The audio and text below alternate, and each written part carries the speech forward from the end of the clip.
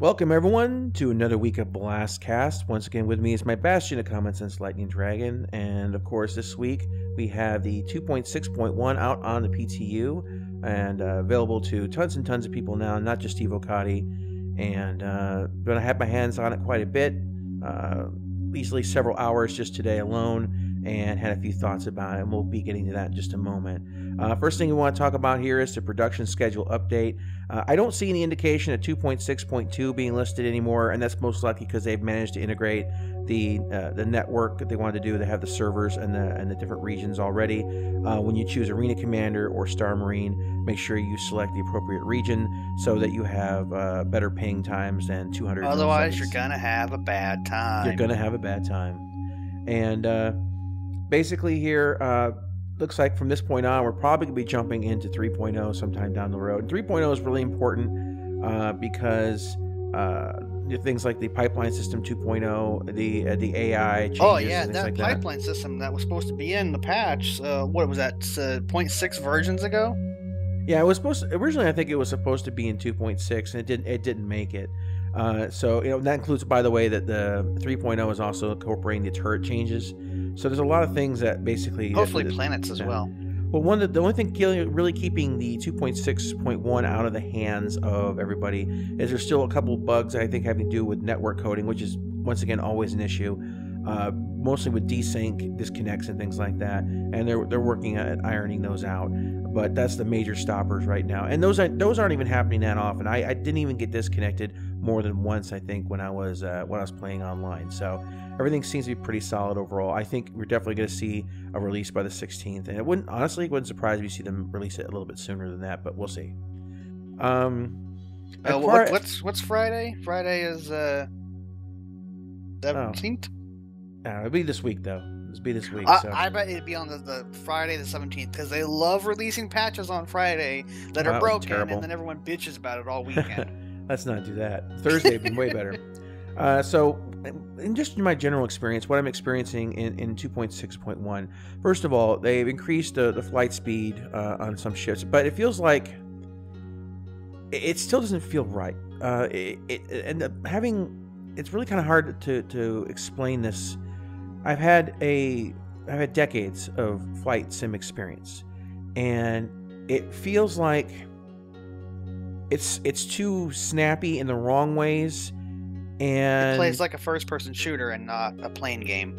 It doesn't feel like the stick control doesn't feel natural like it does in a lot of games. It feels like to some degree that I'm still having to fight. It's like it's getting some of that old kind of fight you had to get back with a stick. And it's not the fight of a challenging game; it's a fight of needing to be overly precise. It's the gunnery issue that we brought up before, and what the AI right now. Boy, I can't wait for a new AI routine, because right now this is what the AI does: it charges at you, it goes past you, it spirals lazily to the left, because and it turns knows around some maneuvers. Because it knows some maneuvers, and it comes right back, charges at you, goes past you again, and then spirals lazily to the left. That's all it does. That's all you'll see them do ever. And the video I'm going to have running in the background, you'll see the combat here. You just watch this happen again and again.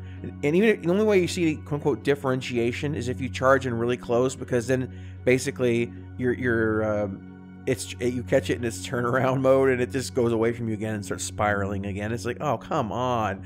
It's like you're not even, it's more like you're playing this weird game of chase than you're actually like dogfighting. It's like, come on, get back here. Chasey, catchy. Yeah, it is. It's weird because it feels like the AI doesn't only knows one maneuver and that's it. And it's like, oh, come on. And as much as I don't like using missiles because I don't like spending the money, I'm like, now lock missile, fire. I'm not even gonna mess with it. I'm not even gonna mess with it. Screw it. I need more missiles. I'll just go ahead, and since right now, I think everyone knows at this point the cheap way to refill your missiles is basically to land your ship and summon the new one. So that's what I'll do. Like, oh, my gladiator's out of missiles. Let's just go ahead and land here. But yeah, so the flight model has a lot of things that I think need to be addressed, and these things had to happen in 3.0. I think a lot of people are waiting for that. I think we're waiting to see what the future of Star Citizen is going to be when it comes to the flight model, because right now it's still it doesn't feel right. It's lack of, you have to have limited rotations, you have to have physiologically correct model, and the accelerations I feel are too high. There's nothing wrong with having drift on ships. Everything has drift if it has mass. To me, it feels like to some degree the large ships have a decent amount of drift. I was flying my Freelancer and I was having a blast because that thing was like it was like driving a sled through the snow. You know, it was like whoa. But cowabunga, dude. Oh, I almost said it. I barely edged around an asteroid, watching like the whole left side of my screen filled with rock as I was like trying to get around this corner. Like, oh my gosh! But that was fun. But to me, that a lot of the fighters feel like they're able to reverse or change their course with very little feeling of inertia. Not Escorts as much as I feel it should be. Online. Oh, yeah. Sorry, that's a different game. And of course, we've had some additionally changes coming out with 2.6.1, the most important change ever. And I think it's time to go ahead and insert the important things we need to say here. No! It's the Hornet Report, starring Lightning Dragon. Yes, folks, that's right. It's time for the Hornet Report. No! The Super Hornet has finally had its updates, and I'm very happy about it. Updated damage model, and of course, last video I put out was showing the comparisons. There are still some issues on it. Basically, one of the issues is that they have these multifunction displays. You have the two on the top, and you have the two that are in front of you, kind of in the middle, but below the radar, and you have the ones below that kind of stick out like virtual keyboards. For some reason, those right now, the screen display on them is even smaller than the other ones. It's like really tiny. You zoom all the way in and you can still barely see it. I'm sure they'll fix that. But also, you can't change weapon groups right now. It's like one of the MFDs. As you scroll through different screens, you don't have any options whatsoever to change weapon groupings, and that can be kind of difficult with a ship like that. But also, the Reclaimer is finally in production, and I really am looking forward to that ship. It's one of the Shut big your boys. mouth. We need the Orion first. Well, deal with it. No, I that come to think of it, was salvage supposed to come out first before mining? Yeah, actually, salvage was supposed to come out first. Okay. But the reason the Reclaimer is going to be first over the Orion is because there is no other type of salvaging ship. Okay. So I believe that is why. Which well, the Prospector's in production too. Yeah, but the Prospector is the mining version, right? They wanted like mining and salvaging, but it's like, well, we have the small miner, so we'll just build that because it'd be faster than building the Orion. Oh, I agree. I believe the Orion is white boxed. It's all dimensioned out, but there's absolutely no textures and there's no interior as far as I know. But the weird thing is, if I go on a little tangent here, is the Idris has taken them like a year to build. And I'm not exaggerating. It's like literally taking them like a year to build it. Yeah. And they expect to build the Reclaimer in like, what, 3 months? I don't know. I mean, to me, it's like, the thing is, I think what makes it a little bit different is that they're not exploring new territory again. What they're doing is they've established a system. They've established a line of textures, a line of graphics. These whole, for example, like Drake ships, like the reason they're going back and doing the Cutlass are using a lot of the textures and effects you're going to see that are in that you saw in the Caterpillar are being transferred over into things like the Cutlass. So they've established these parameters, and I think having those, the initial creation, the first thing you do, is always going to be the hardest. It's always going to take the most time. And once they refine their system, I think things go a lot smoother from that point on. At least you'd hope so. And so I really think it's possible to see Reclaimers exploding on the decks of landing pads very soon after 3.0 is released. And I really want to fly that ship. I can't say, there's not enough reallys on that. That thing to me is gorgeous. It looks like a big version, more bulkier square version of Firefly, and it's just awesome. Except for while Firefly had actual cargo, you just have a bunch of machines that rip apart everything down to its base components. I'll take it. I will take it.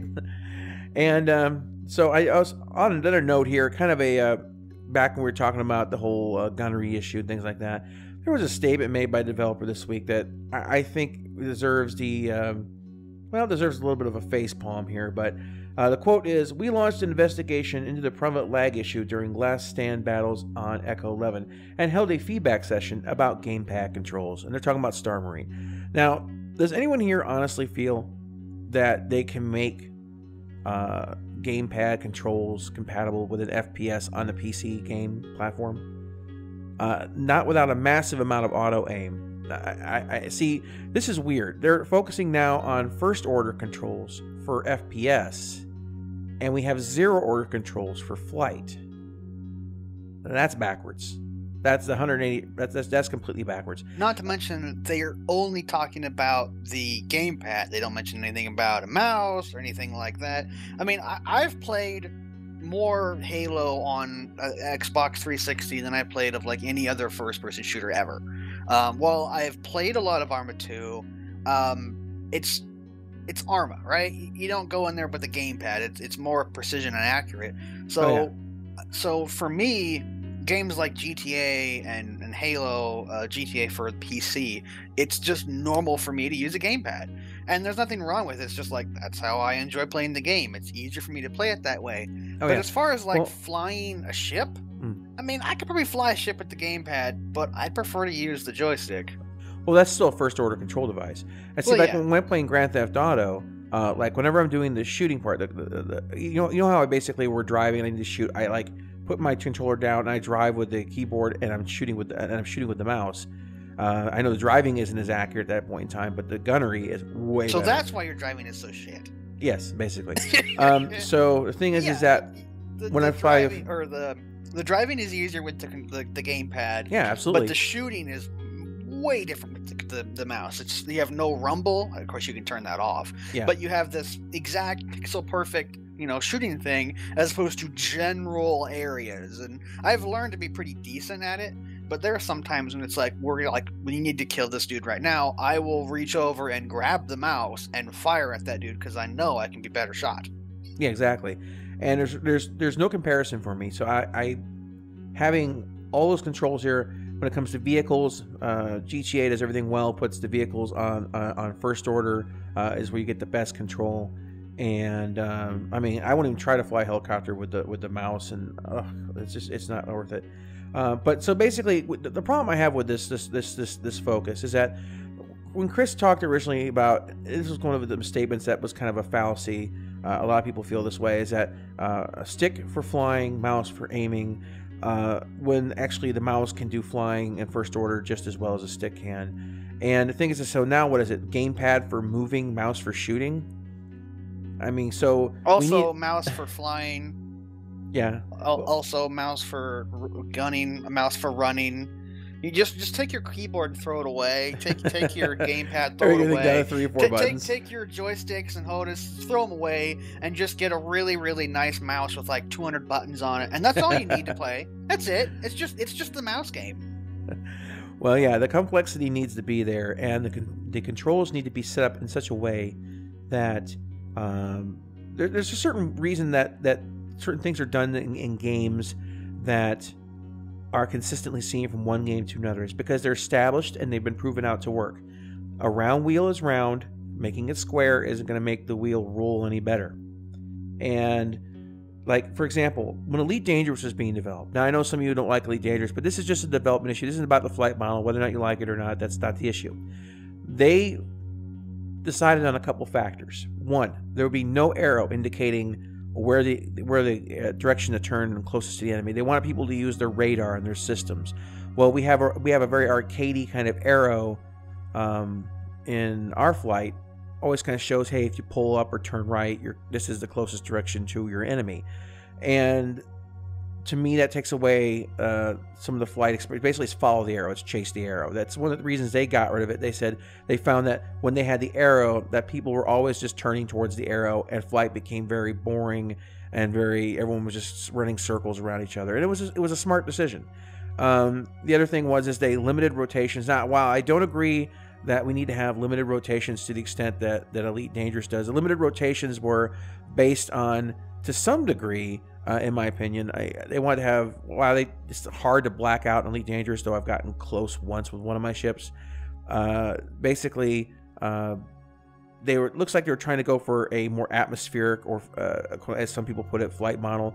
But I would state more of a physiologically correct model. Basically, more pitch and roll is more preferred, and that's because the way the human body handles G-forces. Now, that's not Elite Dangerous' reasoning. They just wanted a more atmospheric flight model. They wanted to be atmospheric flight model in space, and that basically flat out said that's what it's going to be. If you don't like it, well, that's too bad, because this is the game we're going to make. Exactly. So I don't want the flight model like that. Yeah, but I can respect them for saying this is how we're going to make the game.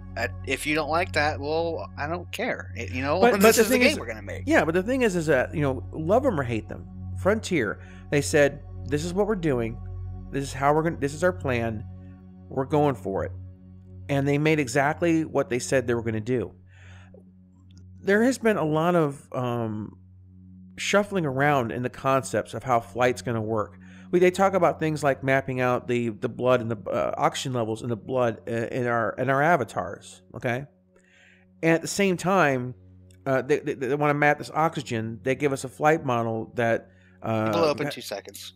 Well, it takes longer now, but I'm talking 2.5 seconds. They give us a flight model that basically you have very little punishment for doing lateral, which that should actually be a very should not be the way you would want to turn. You want to do pitch and roll, and the short so it's version like of these this long tangent is they want it to be contradictory realistic, images, but they're not doing anything that makes it realistic. Yeah.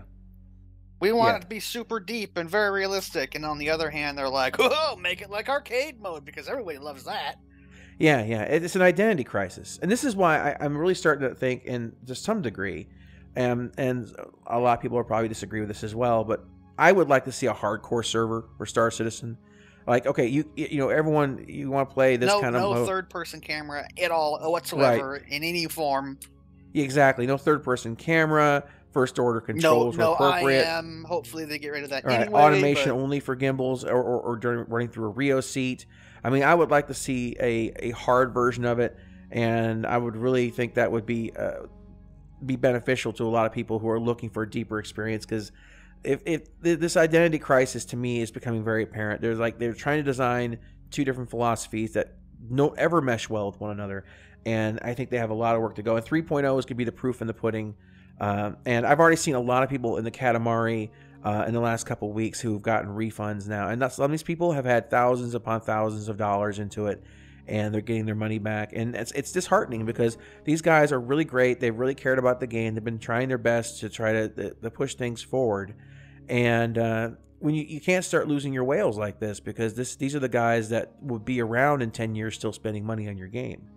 So here's hoping that they get something going. Or at the very least, these people will bring their friends in who may have been like, tell me when it's a full game. Well, yeah. Well, one guy mentioned that he and his friends did something like that. They had all gotten refunds. It amounted to something like $27,000 or something like that, and they all pulled out. And it was just like, ouch. That's a big that's like someone's salary. But basically, it's one of those things that they need to get their identity and figure out what it is they're trying to do. And if they know what they're trying to do, then let us know. Please. Over a year ago, they promised us a design document for what they intended flight to be. And this happened in the Katamari. It may have been one of the last times that they even posted in there. And it never came to fruition. We never got this deep design document.